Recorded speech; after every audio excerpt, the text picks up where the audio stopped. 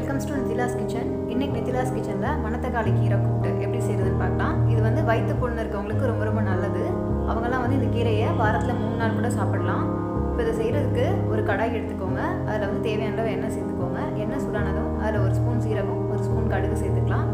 அது பொரிஞ்சதும் இப்போ அதில் வந்து ஒரு 5 பல் பூண்டு பொடியாக நறுக்கி போட்டுக்கோங்க. 2 காஞ்ச மிளகாய் போட்டுட்டு லைட்டாக வந்து இதை வதக்கி விட்டுக்கோங்க.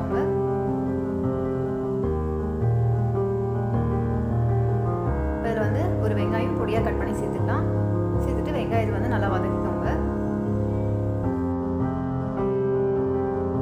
இப்போ இதில் வந்து தக்காளி சேர்த்துக்கலாம். ஒரு தக்காளி கட் பண்ணிவிட்டு சேர்த்துக்கோங்க. அதுக்கப்புறம் கீரைக்கு தேவையான உப்பு சேர்த்துக்கலாம். சேர்த்துட்டு தக்காளியை வந்து நல்லா வதக்கிக்கோங்க.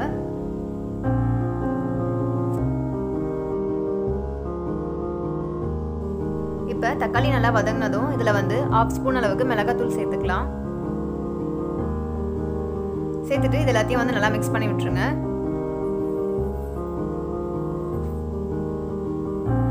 இதில் வந்து கீரையை சேர்த்துக்கலாம். கீரையை வந்து ஒரு 2-3 முறை நல்லா வாஷ் பண்ணிவிட்டு அதை வந்து கட் பண்ணி சேர்த்துக்கோங்க. கீரையை சேர்த்துட்டு இந்த கீரையை வந்து நல்லா வதக்கிக்கோங்க. கீரை வந்து 2 மினிட்ஸ்லேயே வந்து நல்லா வதங்கிடும்.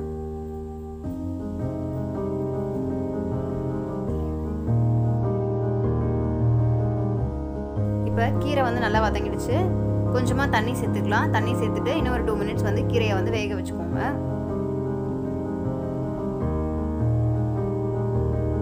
இப்போ இது வேகட்டும்.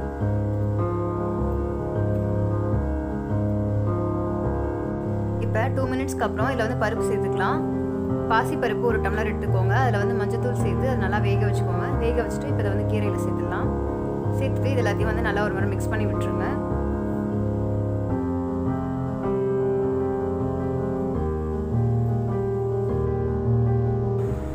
இப்போ பருப்பெல்லாம் இந்த மாதிரி நல்லா மிக்ஸ் பண்ணி விட்டுட்டு இதை வந்து ஒரு 5 மினிட்ஸ் வரைக்கும் சிம்மில் வச்சுருங்க.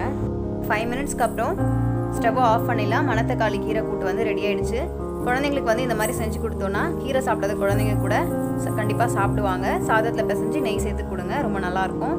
நீங்களும் ட்ரை பண்ணி பாருங்கள். உங்களுக்கு பிடிச்சிருந்தா உங்கள் கமெண்ட்ஸ் வந்து என் கூட ஷேர் பண்ணிக்கோங்க. தேங்க்யூ.